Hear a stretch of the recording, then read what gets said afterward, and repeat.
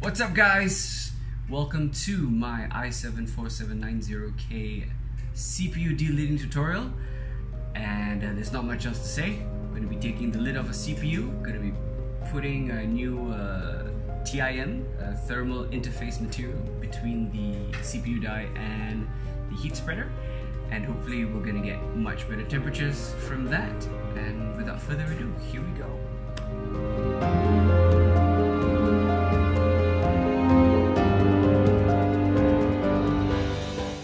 Before we begin, here's a list of items that you're going to need.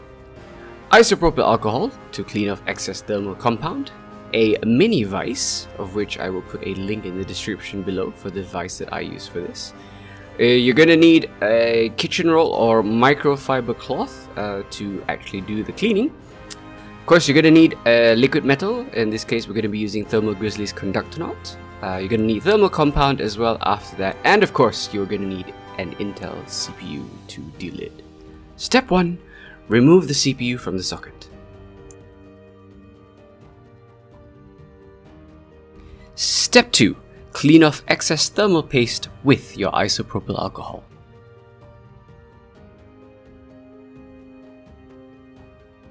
Step 3. Now what you want to do is that you want to take the vise and you want to line up the PCB, the edge of the PCB on one side of the vise, and after that you're going to line up the heat spreader, not the other edge of the PCB, the heat spreader on the other side of the vise, okay, on the moving arm of the vise. So once you get it seated properly, what you need to do is you need to slowly start turning, and you just keep on turning. It's going to feel very difficult at first, but you just need to give just a little bit, and then you move on to the next side. Okay, so you do this for all 4 sides of the IHS, and eventually, after a little bit of giving and going, again, remember not to apply too much pressure, you will eventually be able to get the heat spreader off of the CPU die. Just like that. Step 4. Now once we've got the heat spreader off, just use the isopropyl alcohol to get rid of the thermal paste on the inside of the CPU die. It's going to be flaky, it's going to be in terrible condition, so just wipe it off, don't worry about it. Just take extra care to not rip off the capacitors on the side. And while you're at it, make sure that you don't clean off the thermal paste on the inside of the heat spreader yet. Why? You'll find out later. But yes, there it is. Your CPU is now breathing fresh air, nice and clean, out in the open. And yeah, on to the next step. Step 5. Use your fingernails to get rid of the rubber sealant that you will find, the silicone sealant that you will find around the CPU die.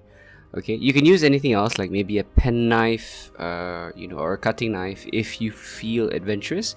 But I didn't dare to do so because I was scared that I was going to scratch the PCB.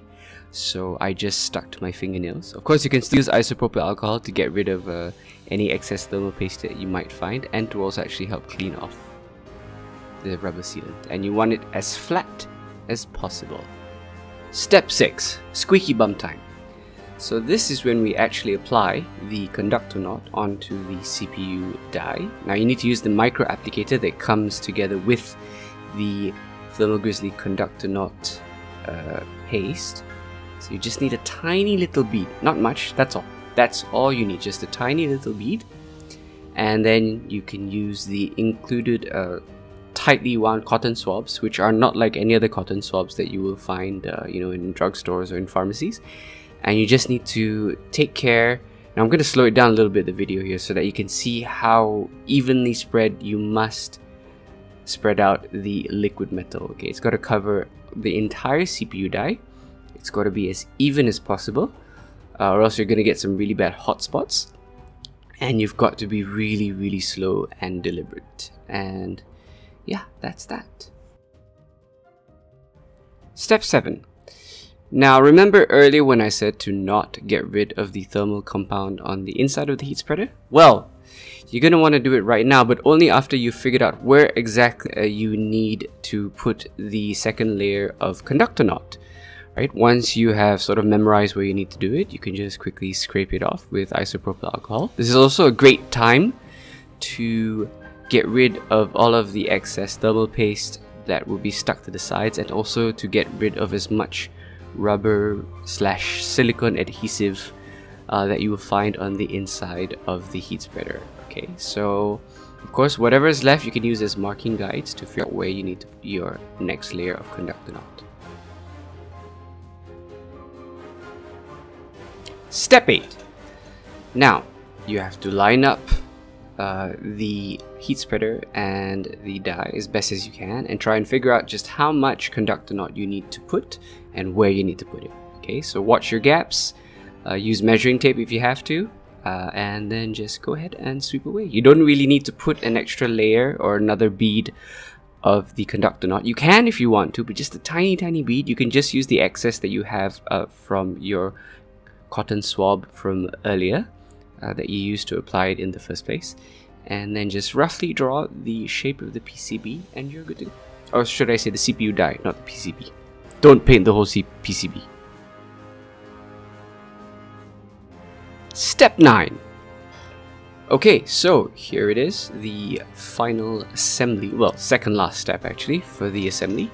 You just need to put the heat spreader back on top of the CPU die, and don't forget to line up the 2 dots for the upper notches for the CPU correctly, and then just gently let it down so that it lands square. You can always adjust it. Try not to adjust it too much. You don't want that conductor knot running around on the inside. There you go. Your CPU has been reassembled. Step 10. When you put your CPU back into the socket, remember that there's no adhesive holding it together, so be very careful when you put it back in. There will be some adhesion between the conductor knot on the CPU die and the inside of the heat spreader, but that's not a permanent solution. So you can just leave it floating like this when you put it in, and of course put in your thermal paste. Make sure when you screw in your cooler, to do it in an X configuration. Rather than doing both sides at once. And there you go, that's it. Congratulations, you've done it, and all you have to do now is to just boot it up and see if it works.